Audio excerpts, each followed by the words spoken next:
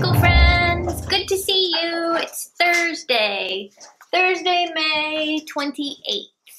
All right, let's ring our bell for circle time. Sing with me. Ring, ring, ring the bell so everybody hears. Time to gather round, circle time is here. And our special friend today is Oliver. Oliver, or Captain America, right? Or the Explorer. He likes to wear that Explorer hat, Oliver.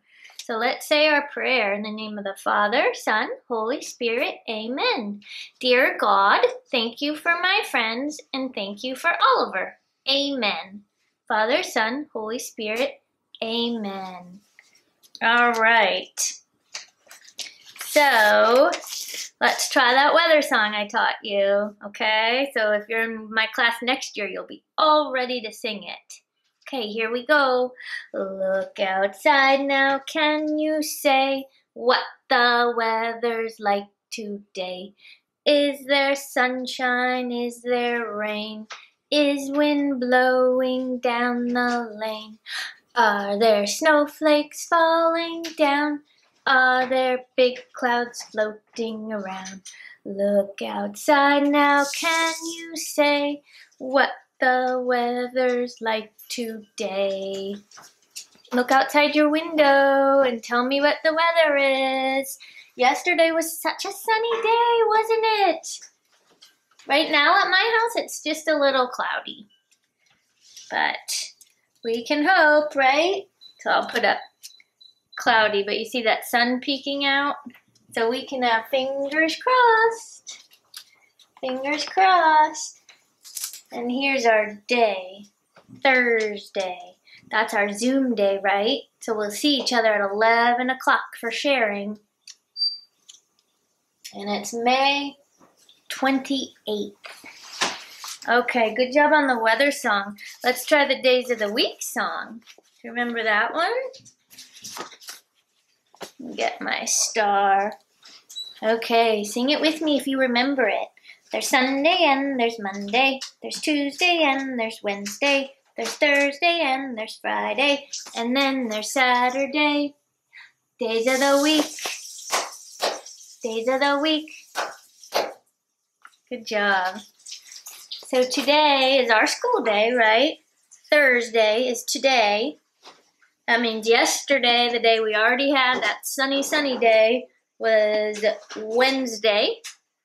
And then tomorrow, which I think is supposed to be another sunny day, is Friday. Friday. So there's 7 days in a week. And your school days are Tuesday and Thursday. All right, let's see what our work is today. Ooh, this is neat. This is a what comes next. So this is patterns, which are really fun, and we'll do a lot more with patterns next year. So I did one of them, and I colored them, which you can do if you want. So there's a red square, blue circle, red square, blue circle, and that means what would come next? A red square, because a pattern repeats. Over and over, repeats. I even made a pattern out of, if you still have your Play-Doh, I made a little ball and then a snake. And then I made a little ball and then a snake. And a little ball and a snake and a little ball and a snake. I dropped some of them. So if you still have your Play-Doh, you could make some shapes and make a pattern with that. Okay, and then you have a counting page, just like you do with Miss Pearl, counting.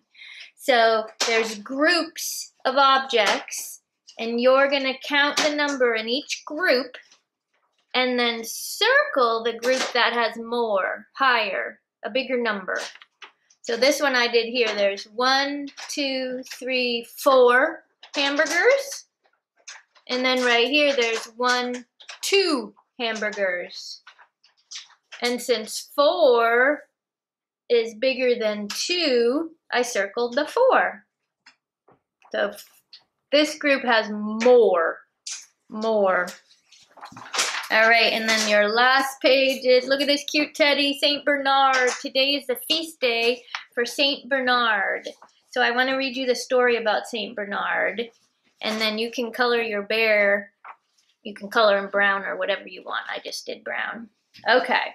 It says, once there was a boy named Bernard who was born in Italy. When he grew up, he became a priest. Bernard built many churches and schools to teach people of God's love. Later, Bernard became a missionary in the Swiss Alps. Bernard taught the people there about Jesus. He also built 2 houses in the mountains to help travelers who were lost. These houses were named Great and Little Bernard. Because Bernard spent much of his time rescuing lost people in the mountains, he trained special dogs to help him. Today, these dogs are called St. Bernards. I bet some of you have seen the St. Bernard dog. They're so cute and so big. St. Bernard was a very good man. He helped people whenever he could. He never got tired of telling people about God's love for them.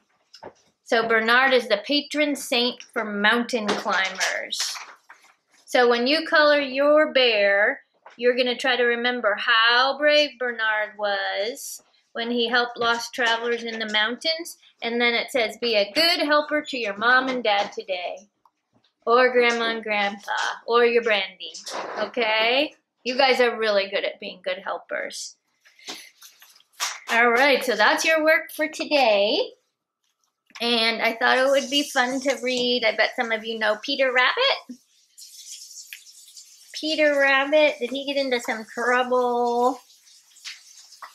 Once upon a time, there were 4 little rabbits, and their names were Flopsy, Mopsy, Cottontail, and Peter.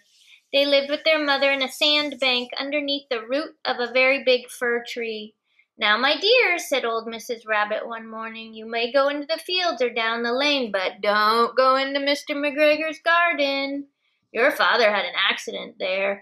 He was put in a pie by Mrs. McGregor. Now run along and don't get into mischief. I am going out.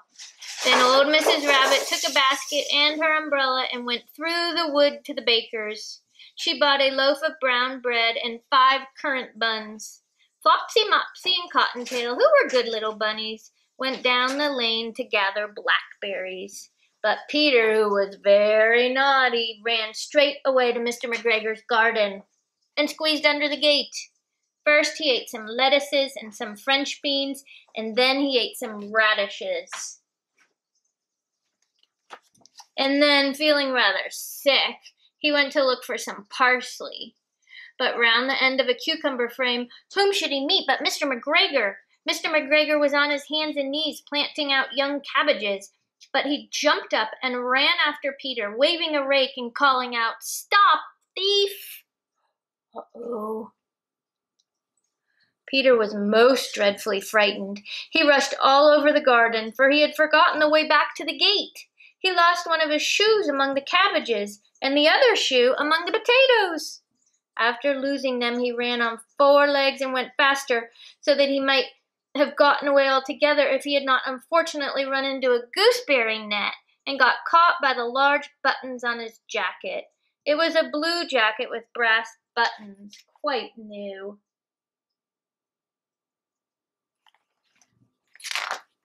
Peter gave himself up for lost and shed big tears, but his sobs were overheard by some friendly sparrows who flew to him in great excitement and implored him to exert himself.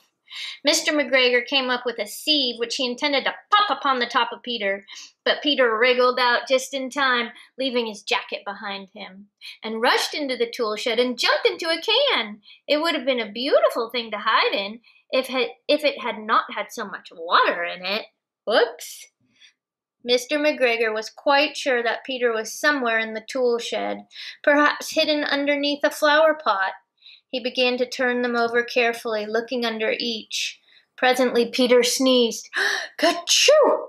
Mr. McGregor was after him in no time, and tried to put his foot upon Peter, who jumped out of a window, upsetting 3 plants. The window was too small for Mr. McGregor, and he was tired of running after Peter. He went back to his work. Peter sat down to rest. He was out of breath and trembling with fright, and he had not the least idea which way to go. Also, he was very damp from sitting in the can. After a time, he began to wander about, going lippity-lippity, not very fast, and looking all around. He found a door in a wall, but it was locked, and there was no room for a fat little rabbit to squeeze underneath. An old mouse was running in and out of the stone doorstep, carrying peas and beans to her family in the wood. Peter asked her the way to the gate, but she had such a large pea in her mouth that she could not answer. She only shook her head at him. Peter began to cry. Then he tried to find his way straight across the garden, but he became more and more puzzled. Presently he came to a pond where Mr. McGregor filled its water cans. A white cat was staring at some goldfish. She sat very, very still, but now and then the tip of her tail twitched as if it were alive. Peter thought it best to go away without speaking to her. He had heard about cats from his cousin, little Benjamin Bunny. He went back towards the tool shed, but suddenly, quite close to him, he heard the noise of a hoe. Scritch, scritch, scratch, scritch. Peter scuttered underneath the bushes. But presently, as nothing happened, he came out and climbed upon a wheelbarrow and peeped over. The first thing he saw was Mr. McGregor hoeing onions. His back was turned towards Peter, and beyond him was the gate. Peter got down very quietly off the wheelbarrow and started running as fast as he could go along a straight walk behind some blackcurrant bushes. Mr. McGregor caught sight of him at the corner, but Peter did not care. He slipped underneath the gate and was safe at last in the wood outside the garden. Mr. McGregor hung up the little jacket and shoes for a scarecrow to frighten the blackbirds. That Peter's jacket? Peter never stopped running or looked behind him till he got home to the big fir tree. He was so tired that he flopped down upon the nice soft sand on the floor of the rabbit hole and shut his eyes. His mother was busy cooking. She wondered what he had done with his clothes. It was the second little jacket and pair of shoes that Peter had lost in a fortnight. I'm sorry to say that Peter was not very well during the evening. His mother put him to bed and made some chamomile tea, and she gave a dose of it to Peter, 1 tablespoonful to be taken at bedtime. But Flopsy, Mopsy, and Cottontail had bread and milk and blackberries for supper. Oh, that Peter, he's mischievous, isn't he? I think there's a Peter Rabbit movie, or maybe even 2 now. It's not exactly like the story, but maybe you've seen that. Hi, it's Miss Pearl again. So I'm going to read you one of our favorite books. We're going on a bear hunt. Do you remember that? Yes, we're going on a bear hunt. Okay. Let me find a page first. We're going on a bear hunt. There you go. We're going on a bear hunt. We're going to catch a big one. What a beautiful day. We are not scared. Oh, grass. Long wavy grass. We can't go over it. We can't go under it. Oh no, we've got to go through it. Swishy, swashy, swishy, swashy, swishy, swashy. We're going through long wavy grass. We're going on a bear hunt. We're going to catch a big one. What a beautiful day. We're not scared. Ooh, our river. A deep, cold river. We can't go over it. We can't go under it. Oh no, we've got to go through it.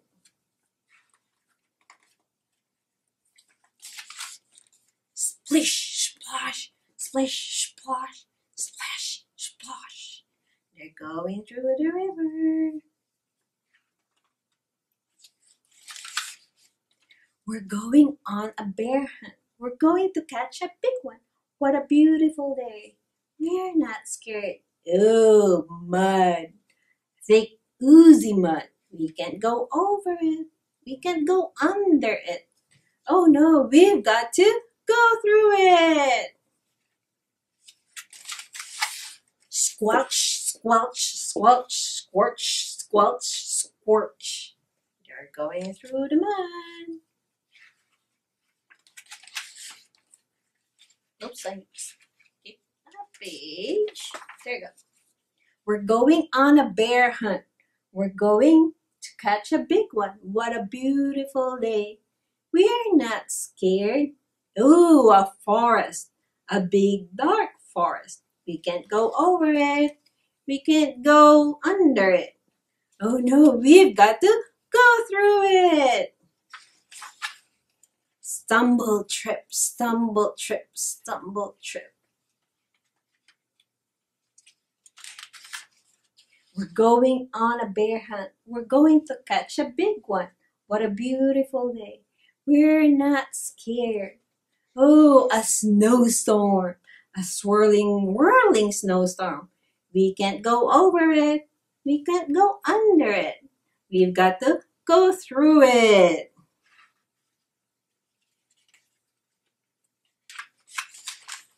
Woo-hoo, woo-hoo, woo-hoo. They're going through the snowstorm. We're going on a bear hunt. We're going to catch a big one. What a beautiful day. We're not scared. Ooh, a cave.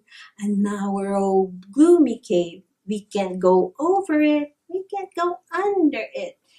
Oh no, we've got to go through it. Tiptoe, tiptoe, tiptoe, tiptoe. What's that?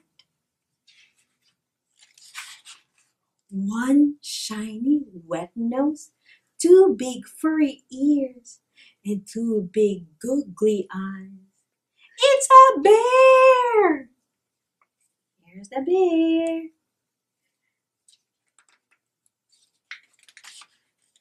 Quick, back through the cave. Tiptoe, tiptoe, tiptoe. Back through the snowstorm. Woo-hoo-hoo. Back through the forest. Stumble, trip, stumble, trip, stumble, trip. Back through the mud. Squash, squash, squash, squash, squash. Back through the river. Splish, splash, splish, splash, splish. Back through the grass. Swishy, swishy, swishy, swishy, swishy, swishy. Go, get to our front door. Open the door. Up the stairs. Oh no, we forgot to shut the door. Back down the stairs. Shut the door. Back up the stairs. Into the bedroom. Into the bed. Under the covers. We're not going on a bear hunt again. All of them are under the covers in the bed. Hope you enjoyed it. Bye. Okay, my friends, let's try some of our letters on our alphabet mat. See what we have here. We have violin, violin, starts with V. And we have xylophone, starts with X, xylophone. And what else? I'm going to mix them up. Ooh, this one's fun. Tiger. Tiger starts with T. Tiger starts with T. And oh, what letter does this start with? Elephant. Elephant starts with E. Let's do one more. Let me see what's in here. It's octopus. Octopus starts with O. O. And Oliver, our sharing friend today, and Otis. We have two O's, don't we, in our class? So there's a big O. So if you were doing Oliver's name or Otis's name, you would use this O, the capital O.